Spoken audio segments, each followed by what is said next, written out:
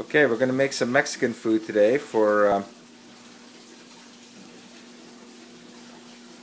the Bodine family. And Chris, my surfer buddy. Brown rice fried with garlic and a little bit of virgin olive oil. Black beans, we're going to refry them with garlic. As you can see, there's the garlic. We're going to have separate from that a salsa made with mango,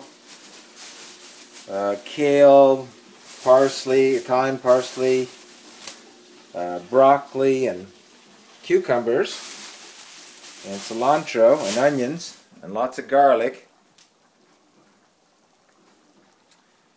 Let's see, for the meat we're going to have chicken breast and some pork chops. Pretty lean stuff. If you have to have meat, you eat that.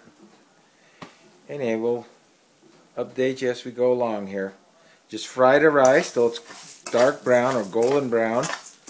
This is brown rice and regular white rice mixed together. The long grain stuff, not the short grain. But you can use short grain, it's just stickier. And you can see I just threw the garlic cloves in there, whole bunch. The more the better it tastes, in my opinion.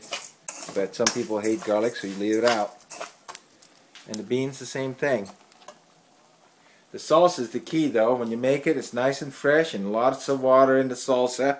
These cucumbers that you get at Costco, baby, seedless.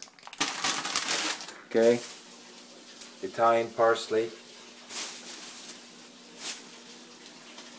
And we're going to put some peppers there as well. We're going to use serrano peppers. Okay? And tomatoes. We're going to have lots of tomatoes. Let's see here. We'll have some tomatoes there.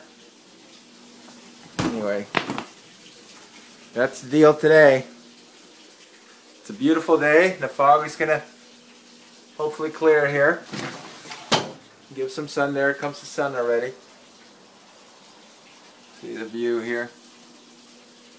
Alright, another great day.